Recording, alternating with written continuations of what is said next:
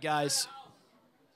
All right, lock in real quick. We're almost done. I promise.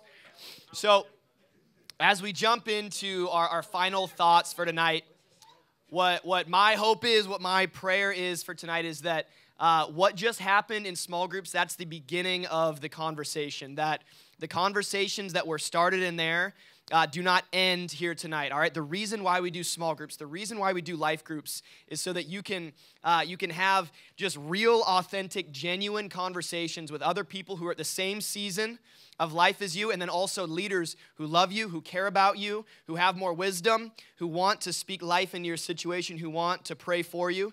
You know, we don't have time to speak to every single point tonight. I don't have time to answer every single question that you may have, but I hope that this is the start of a conversation. And this is why it's important you guys go to life groups. Yeah, Hannah's about it. I love that. So the dictionary defines anxiety, which again is our topic of tonight, as an abnormal and overwhelming sense of apprehension and fear, meaning that you can't have anxiety without first experiencing fear.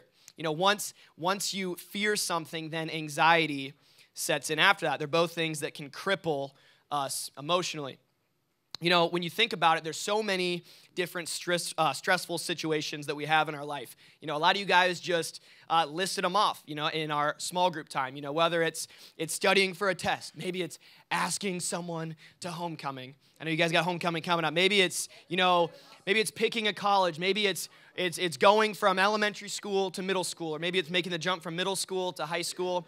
Whatever it may be, we've all got things that can cause anxious thoughts in our lives. You know, how many of you guys would say, just by a show of hands, life would be way easier if you didn't have anxious thoughts? Pretty much everyone in the room who didn't raise their hand is probably not listening. Now, how many of you guys have felt anxious thoughts in your life? All right, again, if you didn't raise your hand, you're probably not listening. Yeah, you know, they're very real. And if we're being honest, if we're not careful, we can go through life, we can go through these things, and although fear is real, so is the power of God. You know, and I know you hear that. You know, for so many of you guys who have been going to church for a while, I'm sure you guys have probably heard someone say, you know, oh, God is bigger than your problems. And it's really easy to think in that moment, you're like, yeah, you're probably just saying that because you don't know what else to say, you know. Or how many of you guys have heard someone say to you, well, just have faith. Just have faith. Okay, only Eli. The rest of you guys also not listening, or you have a poor memory. I guarantee you that has probably been said to you. And, you know, it seems like a lot of times people will say that you're like going through like the worst thing in your life. Like you're just like, you got like the worst anxiety, like the worst depression. Like you're going through one of the toughest things you've ever gone through. And someone's like, well, just have faith and it'll all be better. And you're like, I've got faith. I'm going to knock you out with this roundhouse kick.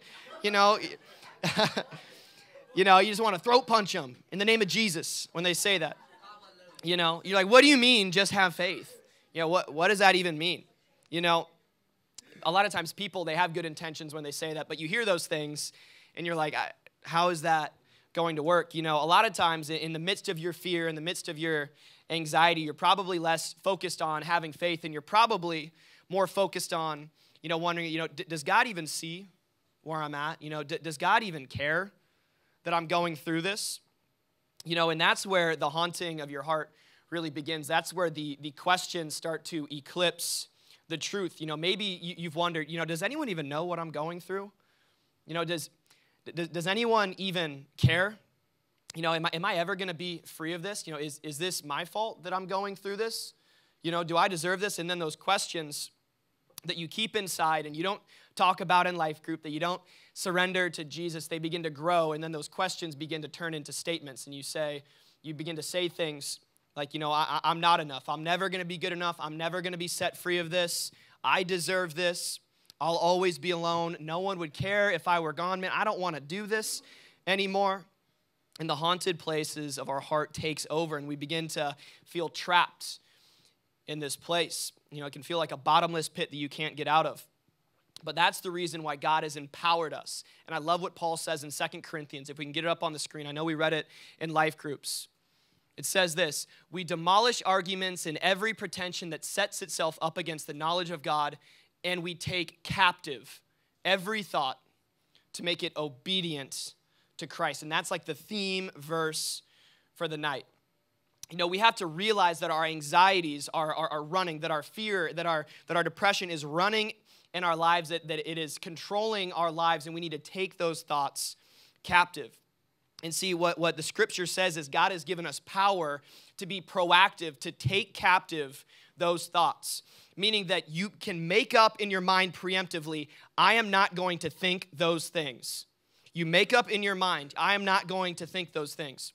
You make up in your mind, you know, I'm not going to think lustful thoughts in my mind. I'm not going to let bitterness run in my mind. I'm not going to play out imaginary scenarios that are never going to happen that just make me anxious in my mind. I'm not going to think about past mistakes. I'm not going to think mean, angry, hurtful things about that person. I'm not going to think sad things. When those thoughts come in my mind, God has given me the power to take captive those thoughts and to submit them to Jesus. You know, you can't just wait for the thoughts to come before you think about how you deal with them. You know, it's like playing a game for the first time. I was just on the Evangel visit this past weekend with a couple of people here in the room, and I was sitting in Chase's room. Some of you guys remember Chase? Rest in peace. No, he's not actually dead, but he's not in the youth group anymore. I was sitting in his room, and he was playing NCAA football. Now, I haven't played NCAA football in like 12 years, but Eli or Will, one of them, was like, here, take the controller. I'm like, oh, I got this. I didn't know what any of the buttons did, and I just got absolutely destroyed. You know, it was bad. You know, my character was diving when I was trying to catch the ball. It was bad. I was getting sacked. You know, it's like waiting for the concert to try and memorize the songs that you're singing. You know, you can't wait until the problems come. You can't wait until those anxious thoughts come in your mind before you're like, oh, crap, what do I do? No, you need to be proactive about it. You have to realize, no, that thought's in my mind. No, I made a decision last night at youth. I'm not going to think that. You know, I made a decision when I was reading my Bible. I'm not going to allow those thoughts to take over my mind. That's why we need to take over those thoughts. We need to take captive those thoughts and make them obedient to Christ. Now, what the word obedient here in Greek means is to submit, meaning you submit those thoughts to Jesus. When you're struggling with those things, when you're struggling with anxiety and depression and fear, you submit those things to Jesus. When you lay those things in the hands of Jesus, you no longer have to be afraid of them because you know that God is for you. You know that God will always be with you. You will know that God does have a plan for your life. God does know your situation. It does have an expiration date. There is purpose for your life.